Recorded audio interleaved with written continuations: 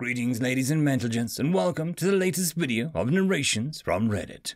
In the first story, testing humans for arcane ability might have caused problems for the rest of the universe. And in story number 2, a human and a lizard go to an ice planet where an accident forces them to improvise to save lives. Anyways, as always, I hope that you enjoy. Story number 1. We May Have Fecked Up, written by Simone Angela. My name is Agro. I am a scientist in service of the Galactic Union Exploratory Fleet, and today marks the beginning of lab tests in the first contact protocol procedure that has been in effect ever since we stumbled on these jumped-up primates. The humans are pretty standard race. 2 legs, 2 arms, 1 head and 5 or 6 senses.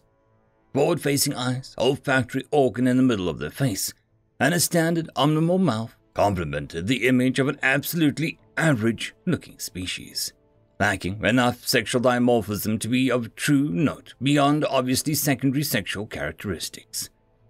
The tests were designed to push the newly contacted species' limits to ascertain the risks of annexing or simply the compatibility with the rest of the Galactic Union.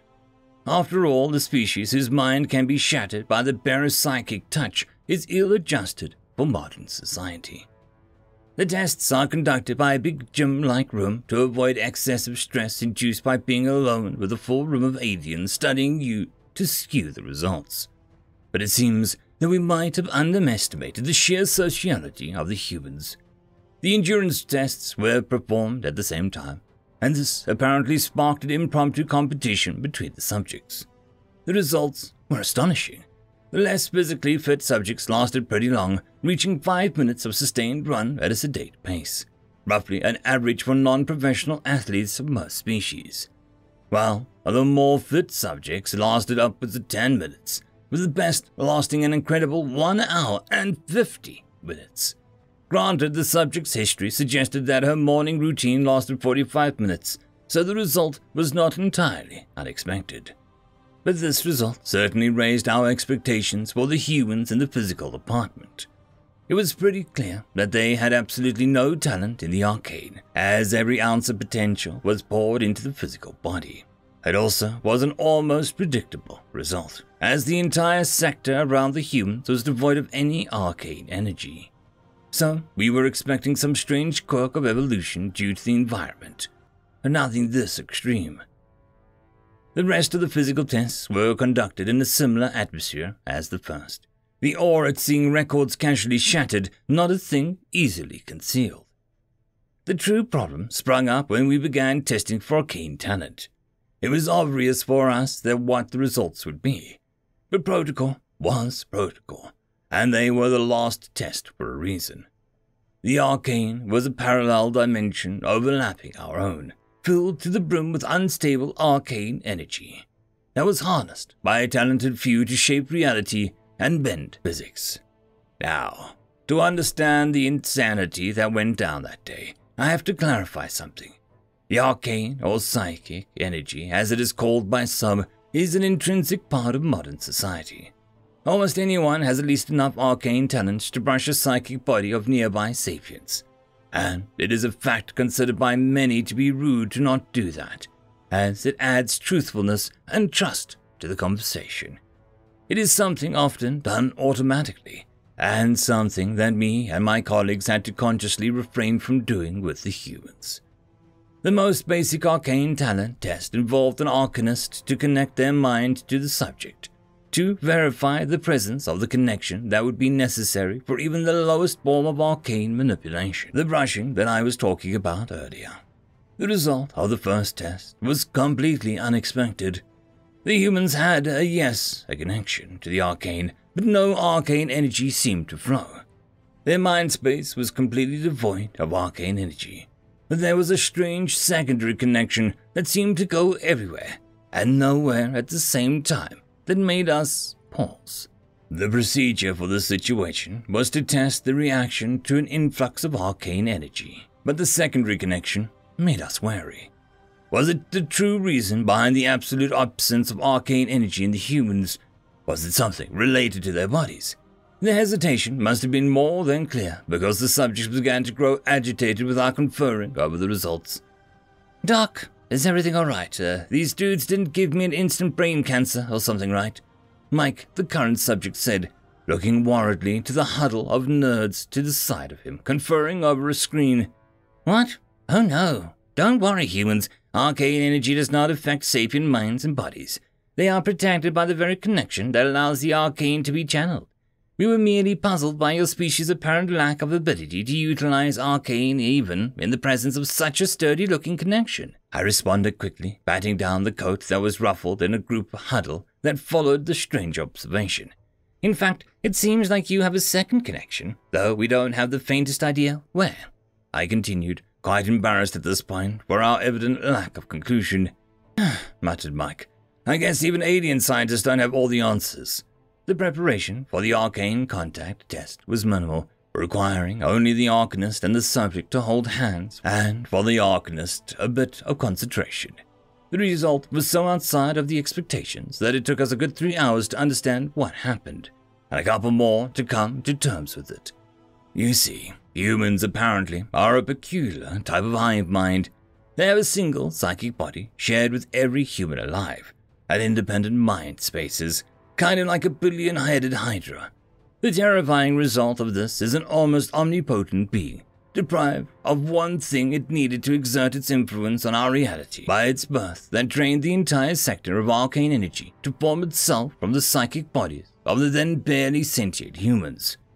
This isolation from the arcane allowed the humans to live quietly up until now. But this contact that was made then unlocked something inside of them, as the sector is now incredibly dense and arcane, second only to the sector in Sagittarian A.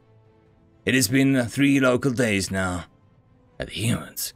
When we arrived, they were on the cusp of interplanetary colonization.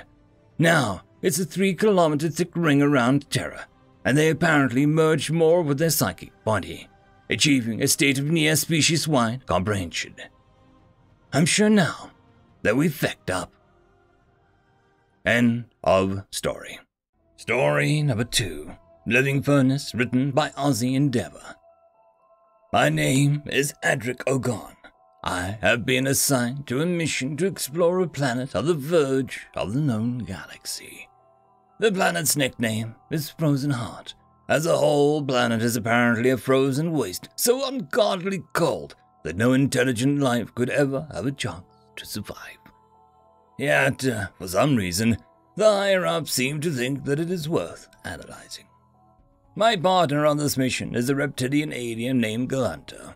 He reminds me of a large-billed neck lizard from back on Earth, though he is still only half my size. We only met when we were being put onto the shuttle that would take us to the planet and return us to the main ship. Right now, we sit in silence, Galanta double and triple checking he has everything he needs, even though several others already did just that before we left. We both have a lot of equipment. I'm carrying basically everything that'll allow us to do research, while he seems to be carrying a lot of things required for survival. Or rather, his survival. I barely recognize any of the devices or gadgets that he's spreading over, so I just assume his species is more fragile than humanity.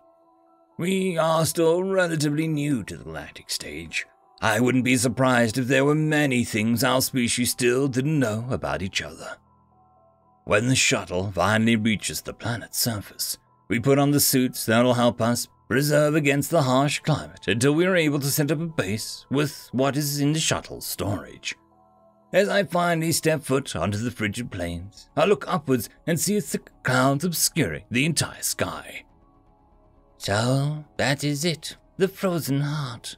He walks onto the snow with his snugly covered tail, leaving a long streak behind him.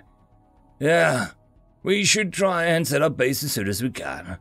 I look back for a response, only to see him gawking at the ground. Hello? Are you okay? Oh, why, yes, I'm fine. Sorry, it's just, I never thought that I'd get to all of this. Sure, it's beautiful, but it just looks like winter back home. Honestly, for something called frozen heart, I expected something harsher than this. While we got everything set up, Galanta seemed to get more and more nervous with time. Just like in the shuttle, he triple-checked everything that we did. Every once in a while, he'd excused himself and went to use one of the gadgets that he brought here. It was some sort of machine that connected to his suit, apparently charging it up. Though for what, I wasn't sure. It made me notice how complex his suit was compared to mine. His looked close to an old spacesuit, while mine was basically a glorified winter jacket. What's your species called again? Foie. Why, do you ask? I was just wondering why your suit and stuff is so much more complicated than mine. What? He seemed confused, then seemed to focus on what I was wearing. Wait, holy crap, is your face exposed? He freaked out, running up to me and grabbing my arms before dragging me into the shuttle and closing the airlock. What the hell was that for? I ripped my arm away from his, to him looking mortified. Are you okay? Your face was exposed to the air. No crap, genius, it's been like this the whole time we've been outside. It has? Then how the hell are you not dead? I am not dead because it's just a bit cold air. Can't be much more than -5 or something. I expected the planet to be colder, but here we are. He sits down and puts his snout in his hands. How the hell can this be possible? How can you say that like it's nothing? That's when it dawns me. I almost laugh at the situation. He's a reptile after all. Thanks for being concerned, but you don't need to worry about me. Now, let's get back to setting stuff up before nightfall. With that, I walk out into the cold. Right, okay. We managed to get everything up and running just before the temperature started to drop rapidly and head inside our little base. We start organizing everything. What we'll do tomorrow, what we'll collect and inspect, where we'll go, things like that. After a long day of work, I decide to go to bed early. We'll start at first light after all. Before long, I'm jolted awake by Galanta. He's freaking out again. What is? Something's wrong. Very wrong. The temperature in the base is plummeting and I don't think the heating system in the sleeping quarters is going to last much longer. Have you figured out what's wrong yet? Can we fix it? I have no idea. I was so thorough with my inspections. Calm down. We'll figure this out. Says the mister I can survive negative temperatures. Fair, but that's no reason to lose your head. If we can't figure out what's going wrong, then it's probably safest to stay the night in the shuttle. But as soon as the doors open, the heat will escape. It's our only option. We'll have to be quick. So, with that, we exit the sleeping quarters and then immediately hit in the face by a blast of cold air. I get used to it, though. We need to get to the shuttle. When we're there, we open up the door and close it behind us as soon as we can. What is the temperature inside here? Goddammit, it's 7 degrees Celsius. Is that bad for you? Of course it's bad. If I can't charge up my suit and refill my oxygen, I'll be done for. He falls to the ground, defeated. I looked around the small shuttle, trying to find anything that could help. Jackpot, a thick blanket. It was probably packed for me, but I never needed it. Before I can say anything, his suit begins to beep furiously. He starts to really freak out. No, please don't. He begs his suit, but to no avail. Calm down and take it off before it runs out of oxygen. Were you not listening to me? It's 7 degrees Celsius. I take off my jacket and approach him with the blanket. I'm warm-blooded. My body gives off heat. You'll be okay. Just take off your suit and trust me. He hesitates, but the furious beeping only becomes worse. Okay, I trust you, Edric. He breathes once in and out before taking off the helmet. The reaction is immediate and he tenses up before he's able to do anything else.